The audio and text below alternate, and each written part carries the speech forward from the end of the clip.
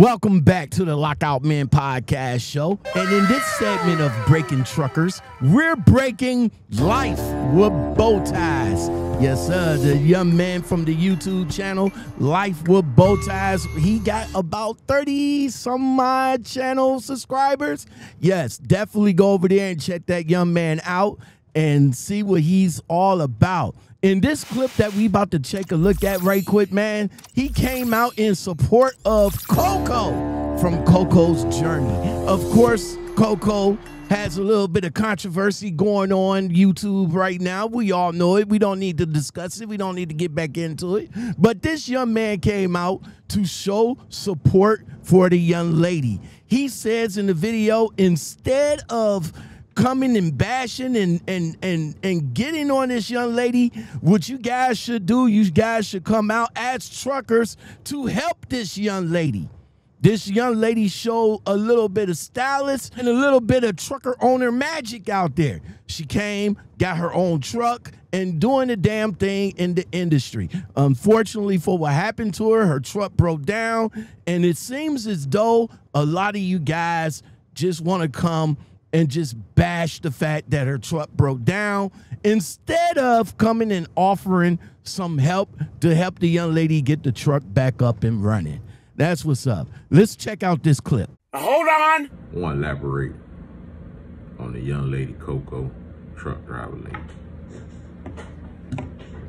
I applaud her. Salute to her.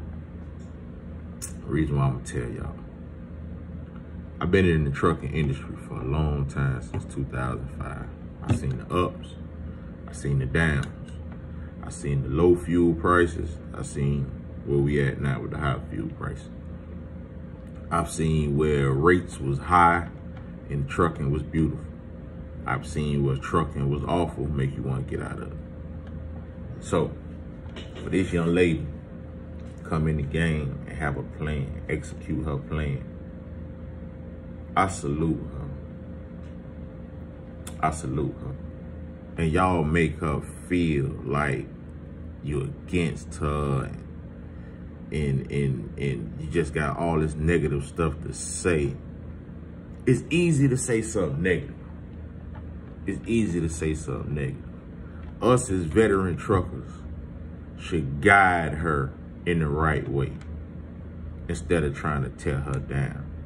A young African-American sister, whether she was African-American, white, or whatever, she's in the industry with us.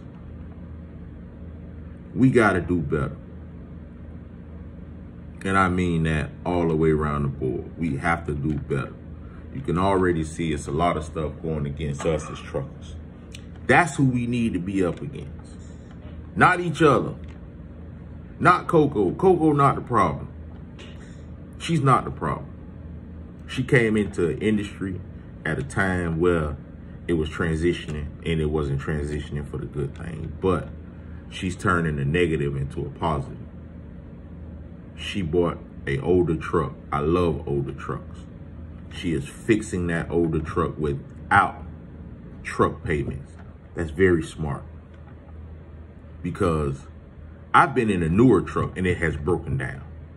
Instead of trying to tear her down or trying to jump on her way to bash her to grab viewers, link up with her.